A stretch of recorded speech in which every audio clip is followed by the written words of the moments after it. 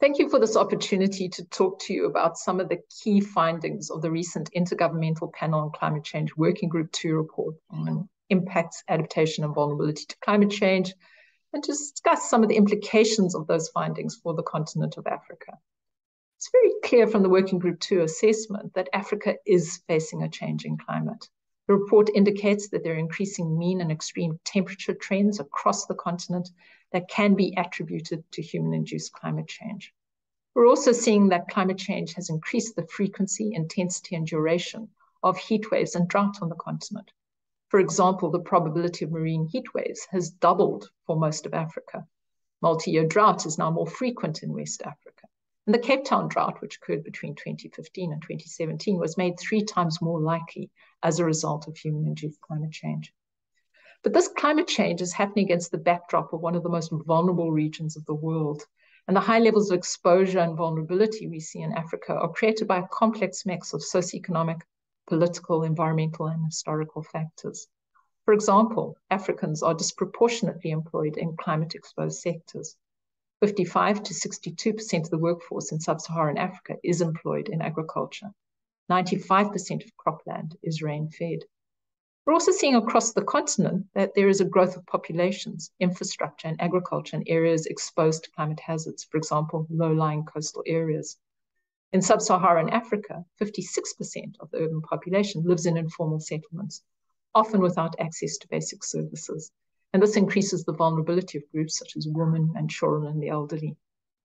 In sub-Saharan Africa, 66% of the urban workforce is in informal employment. And again, this increases the vulnerability of these communities.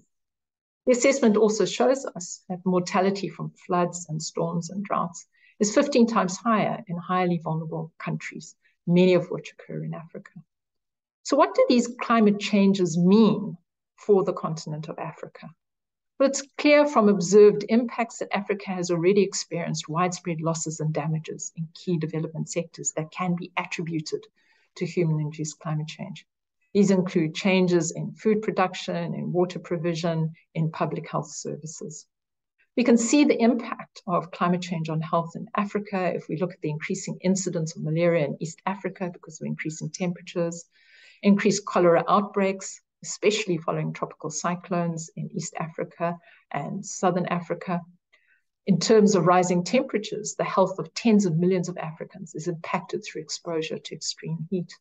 43.8% of heat-related mortality from 1991 to 2018 is attributable to climate change in South Africa. Malnutrition is a serious concern in Africa. Children in sub-Saharan Africa are particularly at risk of undernutrition and mortality from increasing temperatures. And all of these impacts are compounded by damage to health facilities and medical services created by, for example, flood damage in urban areas. Food security is another priority for Africa. The Working Group 2 assessment shows us that the growth in agricultural productivity was reduced by 34% since 1961 due to climate change. In sub-Saharan Africa, between 1974 and 2008, maize yields decreased by 5.8% and wheat yields decreased by 2.3%. Currently, 2/3 of Africans perceive that climate conditions for agricultural production have worsened over the past 10 years. Water security is a key priority for Africa. We are a water-stressed continent. The assessment points to the fact that Africa is experiencing more variable rainfall and river discharge. In Eastern and Southern Africa, river flows and lake levels showed largely decreasing trends between 1970 and 2010. And these impacts on the water system have had negative and cascading impacts on multiple sectors, including hydropower generation. But we're not only concerned about the impacts of climate change on human communities in Africa, we're also concerned about the impacts on Africa's ecosystems. And the Working Group 2 assessment shows us that we're currently experiencing losses of marine biodiversity, reduced lake productivity, changes in the geographic ranges of both animal and plant species. Examples of these impacts include mass coral bleaching events in East Africa and woody plant expansion into savannas and grasslands, which are producing a decrease in water supplies and reducing the grazing land available. And we're concerned about these impacts on Africa's ecosystems because of the high and direct human dependence we still have in Africa on the ecosystem services that come from these ecosystems. They support many lives and livelihoods on the continent. We also know too that changing climatic conditions are important drivers of migration and displacement in Africa. If we look to the 2 years, 2018 and 2019 respectively, we can see 2.6 million and 3.4 million new weather-related displacements in sub-Saharan Africa. There are also increasing movements from rural to urban environments as a result of droughts and extreme temperatures being experienced in rural areas. Most climate-related migration is within countries or between neighboring countries and involves mainly middle-income households. But we're also seeing involuntary immobility caused by reduced financial resources that are the result of climate change impacts. Displaced populations are more vulnerable, which is obviously of great concern on a vulnerable continent because, for example, of the legal and economic barriers they encounter. These impacts on the human and natural systems of the continent have reduced economic growth across Africa, leading to losses in key systems and key sectors such as agriculture, tourism, manufacturing, and infrastructure provision. Between 1991 and 2010, GDP per capita declined on average by 13.6%. And this has increased income inequality between African countries and countries in more temperate Northern Hemisphere climates. Reduced productivity also leads to lower macroeconomic performance. In a rural town in South Africa, for example, 80% of businesses lost more than 50% of their employees and revenues due to agricultural drought. We're also seeing losses at the individual, household, and community level. One assessment indicated that 60% of households reported net losses despite formal aid and their own adaptive responses. Climate change also undermines traditional knowledge of livelihoods. It undermines sense of place. It undermines cultural heritage, puts it at risk in areas that are experiencing sea level rise, for example. The negative impacts of climate change, such as declining crop yields and higher prices, often fall on the most vulnerable members of our communities. And responses such as selling off livestock and land leads to chronic poverty. Climate change also affects childhood development and educational attainment. Drought experienced during early life can lead to 1.8 fewer years of completed schooling in Western and Central Africa, and a 14% reduction in lifetime earnings in Zimbabwe. We clearly are in a very challenged present state, but what does the assessment tell us about the future still to come? Well, the Working Group 2 assessment is very clear. The risks for Africa will increase with increased levels of global warming. And we can see this illustrated in this burning embers diagram taken from the Working Group 2 assessment, which looks at selected key risks for the continent against increasing levels of global warming.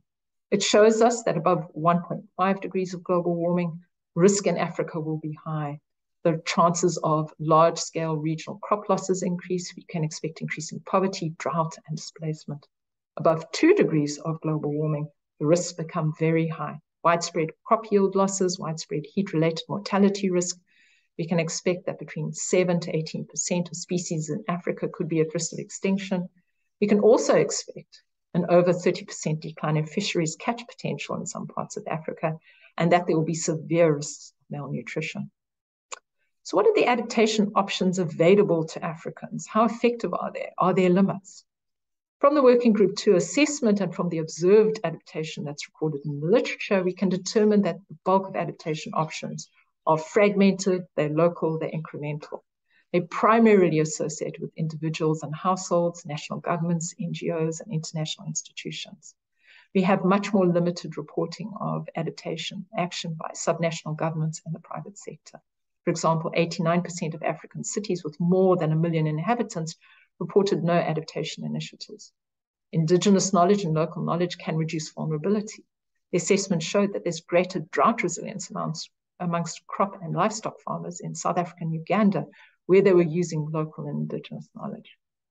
Social and environmental protection programs can also enhance adaptive capacity, for example, through the provision of free basic services in South Africa.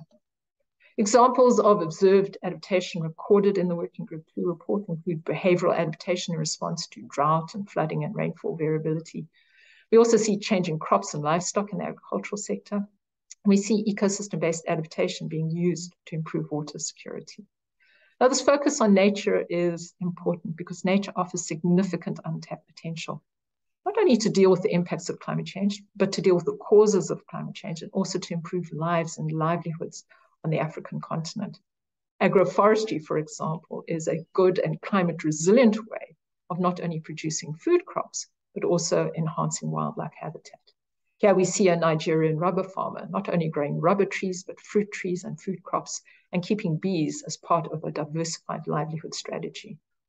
Other adaptation options called out in the Working Group 2 report that have relevance to Africa include those involved in securing food security, for example, sustainable agricultural practices, the intensification of agricultural practices, the use of climate information services, improving the management of crop, livestock, and fisheries. And these generate wider benefits, such as improved food security and nutrition, improved health and well-being, and diversified livelihoods. Water management is also of key concern to Africa. Here, effective adaptation options highlighted in the report include irrigation, but the report also cautions about the potential depletion of groundwater supplies, the provision and use of bulk water infrastructure, but also the use of alternative water supplies, rainwater storage, and water-saving technologies, all within the context of integrated water management, can provide not only economic but ecological benefits and can reduce the vulnerability of human and natural communities. There are also wider options available, such as securing drinking water for urban areas, working with nature by restoring wetlands, for example, land use planning, and using that mechanism to create no-build zones, and flood and drought risk management, which is where the bulk of our adaptation activities are currently focused. But the report cautions that the effectiveness of all of these declines with greater warming. Cities offer us an enormous opportunity to increase our adaptive capacity. By the middle of the century, almost 2/3 of the world population could be living in the world's urban areas. And this is significant for Africa because we're currently the most rapidly urbanizing region in the world. The adaptation options that are highlighted in the Working Group 2 assessment include using nature-based and engineering approaches together. So, for example, using baby mattresses together with flood restoration, river catchments, establishing blue and green spaces in our cities, using urban agriculture to improve food security, and providing social safety nets for disaster management, not only to deal with the impacts of climate change, but to improve financial security. And these generate wider benefits, such as public health improvements and ecosystem conservation. Adaptation in informal settlements is also important to Africa, given the high levels of informality in our urban areas.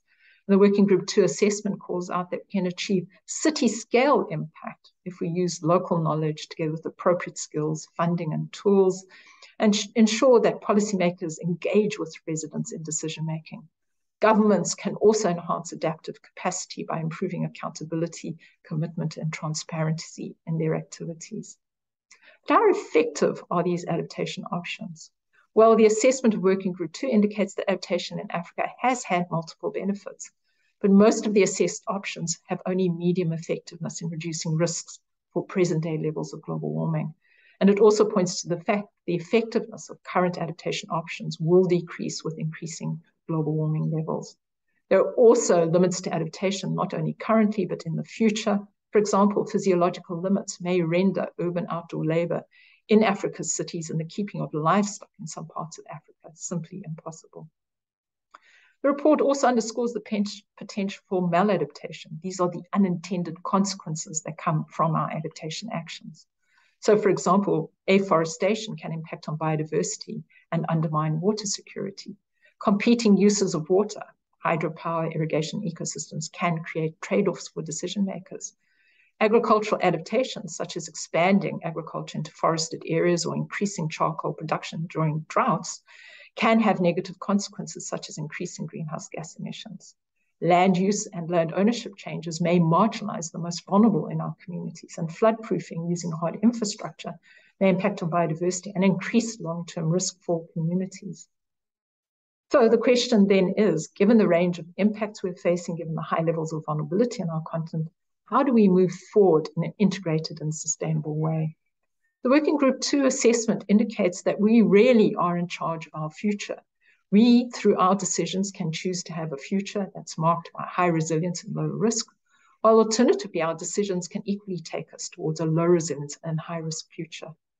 Where we land on the spectrum is really determined by the extent to which we reduce climate risks through adaptation, the extent to which we reduce greenhouse gases through mitigation, the extent to which we invest in important system transitions, such as enhanced biodiversity and sustainable cities and settlements, all with a view to achieving the Sustainable Development Goals.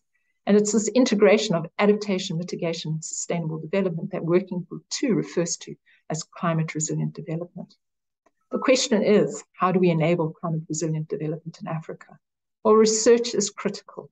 Currently, only 3.8% of global research funding between 1990 and 2019 was spent on Africa, and of that, only 14.5% went to African institutions.